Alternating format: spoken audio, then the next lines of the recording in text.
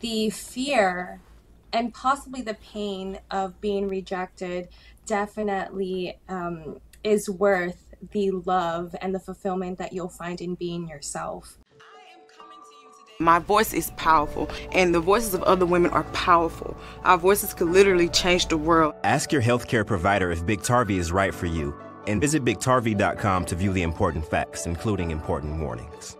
We're talking sex, dating, and HIV today, and I'm joined by two fantastic TikTok influencer guests. I've got Nathaniel Holly here and Bianca Ordonez. Good to see you both. Thanks for making the time. Of course. Thank you for having me, Carl. Thank you. Thank you so much. Let's dive straight into this. You know, Bianca, on one of your TikTok videos, you asked the question, is it hard dating being HIV positive? The answer is a cold-blooded yes.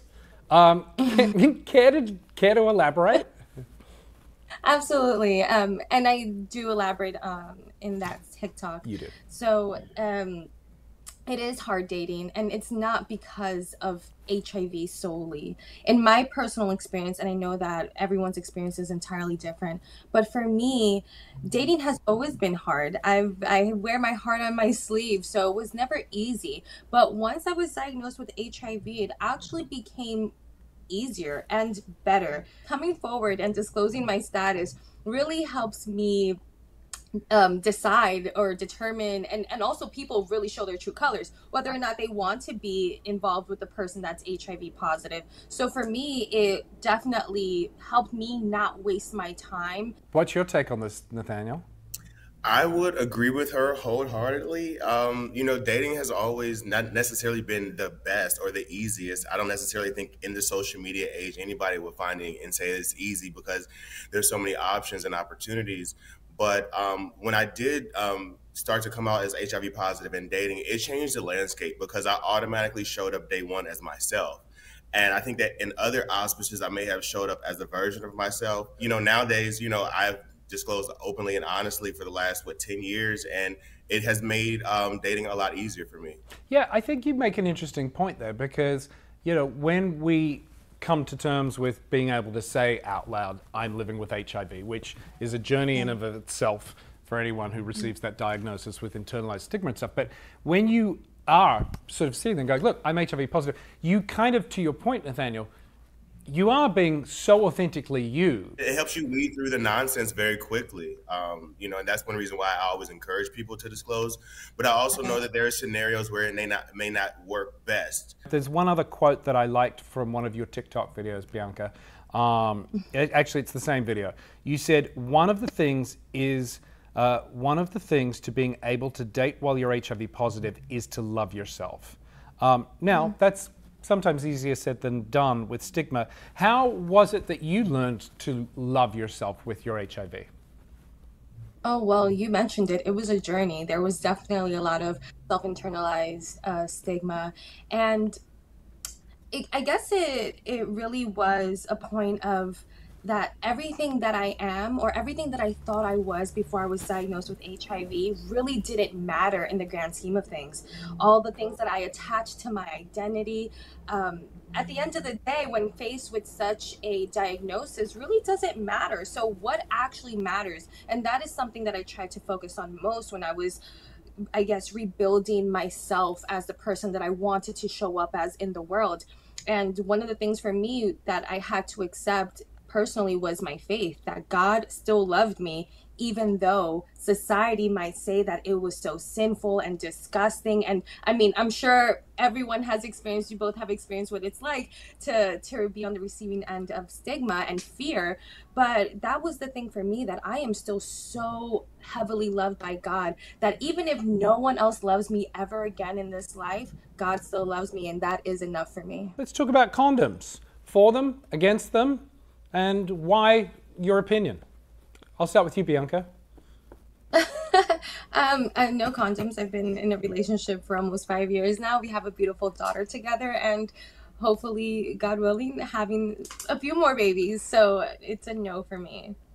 Nathaniel? Yeah, I've never been a fan of condoms, and I've used them, but I've never been a fan. For a lot of people, condoms are not a thing. I mean, if condoms have been around forever, and STIs and STDs have not changed. Right. The rates of HIV has not changed based on condoms being in the medical sphere. So that means we just have to find other ways and other tools to really be able to bring down the rates of HIV and the rates of other STIs and transmission. And honestly, U equals U is really an empowering message because it allows anyone who's living with HIV to say, like, no, I'm not different. I am not different. And that is a game changer in terms of how we see ourselves and allows us to show up differently because it's like, no, if I'm doing what I'm supposed to do, then I'm no different. And so that means I should not be subjected to prejudice, to judgment, to stigma, or any of these other things. And so it allows you to peel back some of the layers. And I think that the more we can empower the people that are living with HIV to tackle onto that, the community can kind of engage more on it as well, because a lot of people hide in the shadows that are living with HIV. I think, just in Texas here, we have over 90,000 people living with HIV.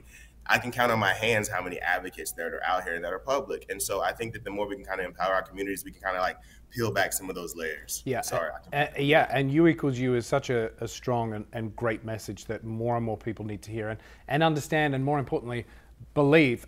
Bianca, in the few moments we've got left, you've said in one of your videos, if you're HIV positive and ready to find love, love is ready to find you. What are your final words of encouragement to folks who may be teetering on the edge of whether to put themselves out there?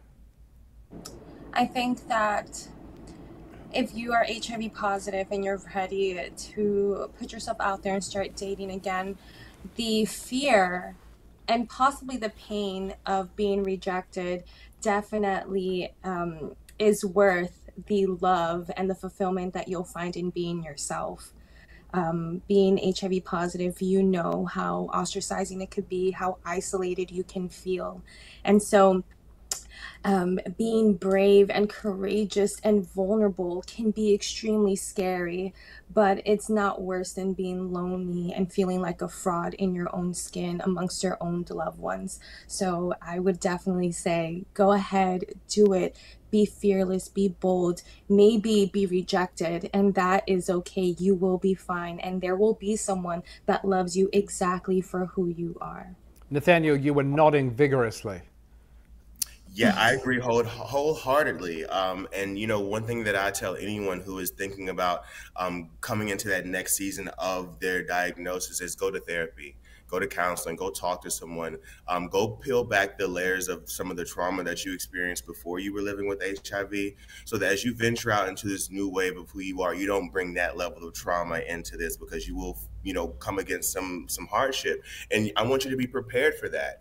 And to Bianca's point, I think that when you come into it loving yourself, it kind of repels a lot of the fear, because I'm not walking away any less than when I came in with, because I've already filled up my cup. Nathaniel, Bianca, thank you so much for your time. This has been fun and really great chatting with you. And also, just thank you for all the great work you both do separately out there in social media and on TikTok. Nathaniel Holly Official on TikTok and Bianca.Ordonez. Thank you both for your time, and I invite you back to have more of these chats with me anytime you're free. Of course, thank you for having me. That's going to do it for this episode of Plus Talk, where we're all about turning positive into a plus. Thanks for watching. Remember, if you want more information, you can check out our website, pluslifemedia.com, and we are across all your favorite social platforms at Plus Life Media. Until next time, be nice to one another. We'll see you soon. Bye-bye.